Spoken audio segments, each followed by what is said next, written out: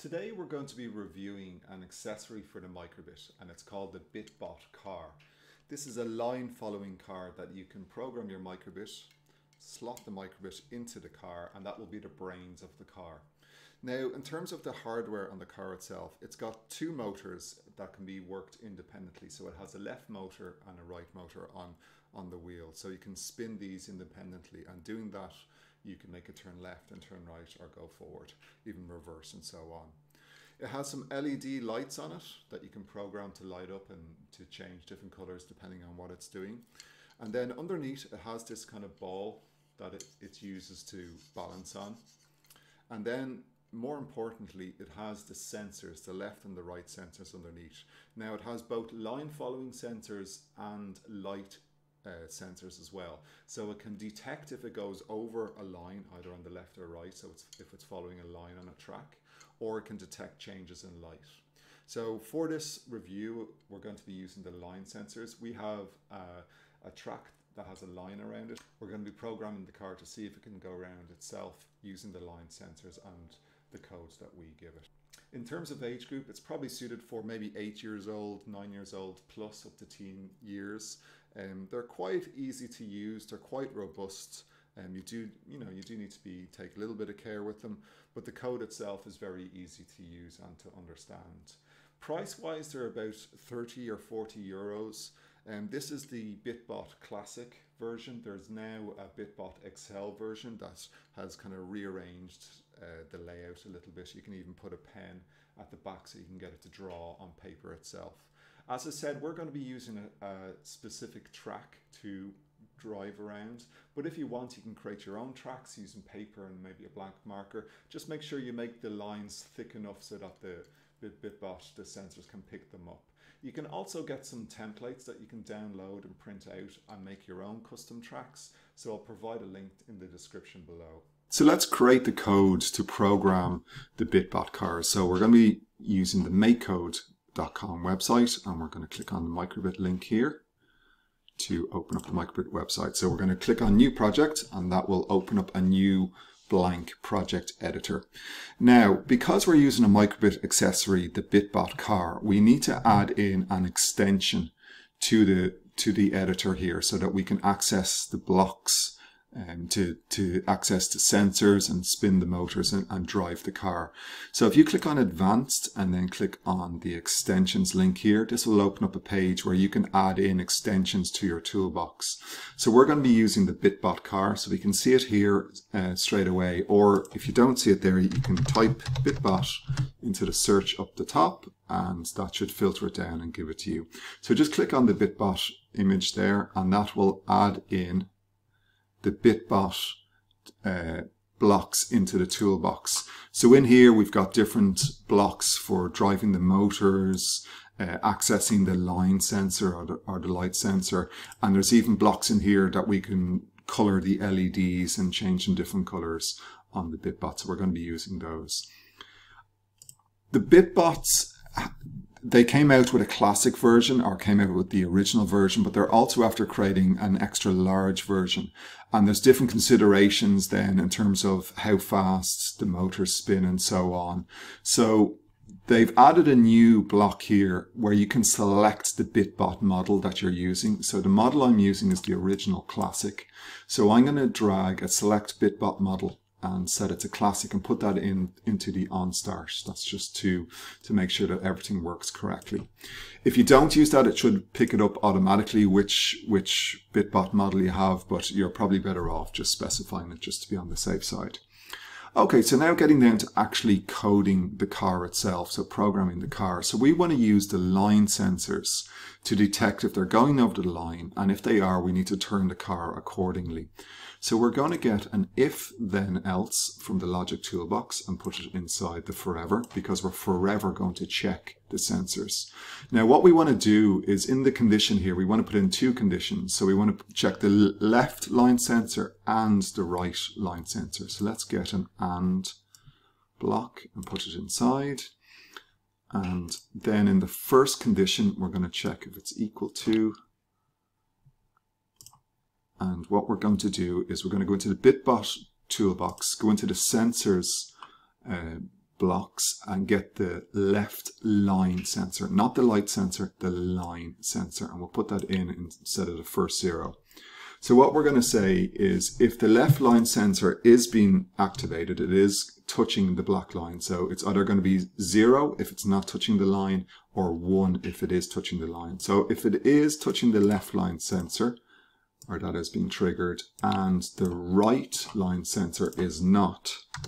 So the left line sensor is being triggered and the right line sensor is not. That means we will want to turn right.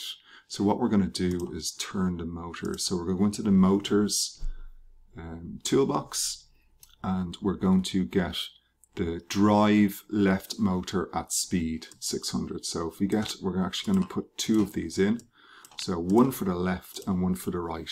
So if we want to turn right, that means we do not turn the left line the left motor, sorry, but we do turn the right motor, the right wheel. So that will make it turn right. So that caters for if the left line sensor is activated. So now we need to cater for if the right line sensor is activated, and if so, turn left. So we need another else if in here. So I'm going to click on the plus to add one in.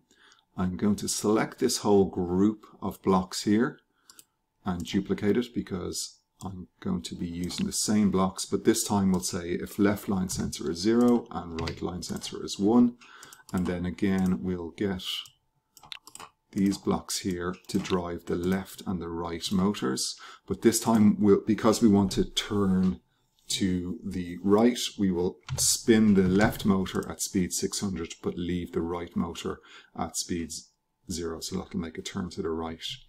So if we're not turning to the left and we're not turning to the right, therefore neither of the sensors are being triggered, so we just want to drive straight forward. So we can just get one of these blocks and say drive both motors at speed 600. Okay, so that's all the code you need for actually using the line sensors to drive around the track. Now we can make it better and tweak it and so on, but we'll do a little test run. But before I do, I'm going to just use the LED blocks. Number one, it kind of makes the car look better as it's going around using the LEDs to light up. But number two, it'll help us test if our code is correct. So when it's turning left, let's add some code. So we can set all LEDs. So when it is turning to the left, we will make it go, say, yellow.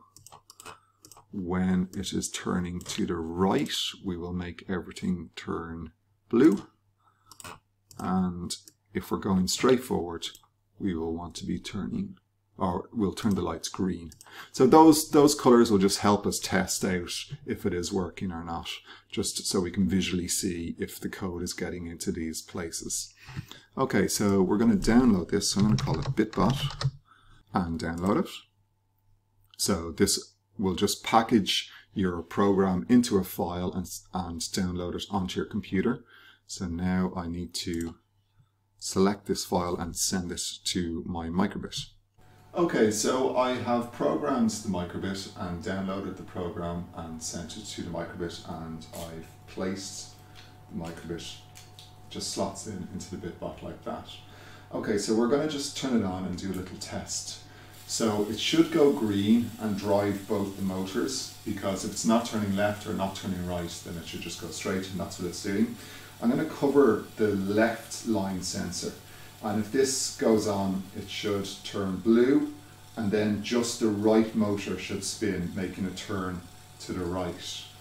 Again, if we check the right line sensor, so it turns to yellow, and it's just the right motor that's turning, so that will make it turn to the left.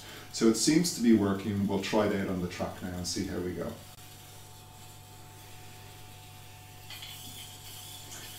So we can see there it is detecting the line and it is working its way around. Okay, it's gone off the track, so we're maybe going a little bit too fast. So what we'll do there is we'll just change our code to slow it down maybe on the corners and see how that works out. So as the car just went off the track, it's apparent that we're going maybe a little bit too fast. So if we look at our code here, we're spinning to turn to the right, we're going at speed 600. To turn to the left, we're going at speed 600, and driving straight, we're going at speed 600. So just like in real life, If you go too fast around the corner, you're going to crash. So what we're going to do is just slow down and go at different speeds depending on if we're turning or if we're going straight.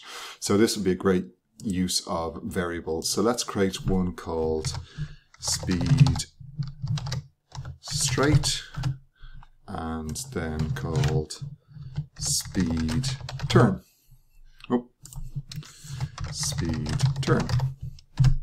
So two variables. So let's set these in on start.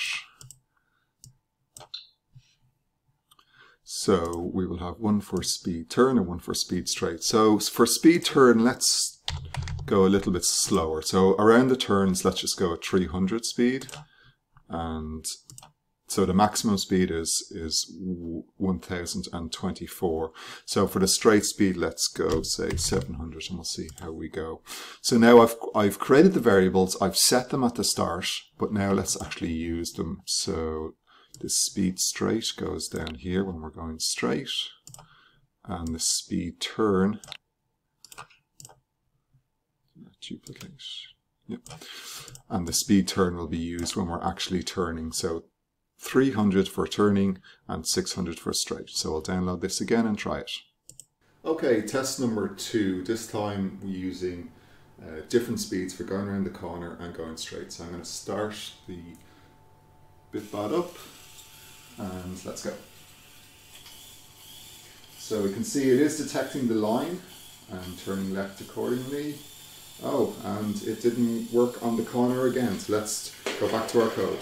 So let's change our speeds, and this is one of the handy things about using variables is you just need to change it in one place as opposed to multiple. So for our turn, let's go right down, let's halve it, sorry, let's go 150, and for our straight speed, let's go down to say, no, let's try 400, will be conservative. So we'll download and try this again. Okay, test number 3, so this time turning speed of 150 and a straight line speed of 140. So we can see here that as it's going around the corner, it is definitely going slower. It's taking more time, but it is doing it correctly. So let's see if it stays on the track this time. Yeah. So that was the corner that was doing this in. So it is going correctly now. So this time the left linus sensor is triggering, so it's turning right. So on the straight, and it's completed a lap. So now that we've figured out what's the correct speed to go around the track in terms of the straight line speed and the cornering speed, I've loaded up a second microbit and a second bitbot, and we'll just have a little race. And this kind of shows you how, if you have a friend or if you're doing this in school, you can code the microbits and have little competitions and races against each other to see who can code it to go around the track successfully the fastest. So let's start up to 2 microbits and have a little race. So both the microbits started. And away we go. So we can see the colours are slightly different in how we've coded them. And also the speed variables are different. Oh, one of them has gone off. Let's just fix that. So what you can do is if you're racing and if the car goes off the track, you can maybe give it a 3 or 5 second penalty. Oh, it's gone off again. And in that way you can kind of race them round. So one has finished, and the second one, as you can see, is a little bit slower, but this one hasn't come off the track once, so slow but steady. And there we go. So to wrap up, I gotta say I do really like this piece of kit. If you do have a microbit and you can afford it, I would recommend spending the money to get a Bitbot or the Bitbot XL. They really are a lot of fun to use, and you can do a lot of different things with them. A couple of things I didn't mention is that you can actually put on a sonar sensor on the front, which can detect how far away in centimeters or inches the car is from something. So doing that, you could actually make your own track, your own maze, and try and program your Bitbot car to autonomously navigate through it, like a Tesla or like some of the new cars that are coming out that have their own self-driving programs in them. What's good about it, I think, is that the amount of different things you can do with it are quite large. So you can program it to race around itself, around the track. If you have a second microbit, you can use the radio functionality to actually use your second microbit as a remote control. So as you tilt it forward, you can make the car go forward. If you tilt it left, make the car go left and right. So you can actually have a remote control and be programming the car and walking behind it, which is a bit of fun as well. You can get a talons accessory where you can pick things up and close around them, which you can program as well. So there really is quite a lot.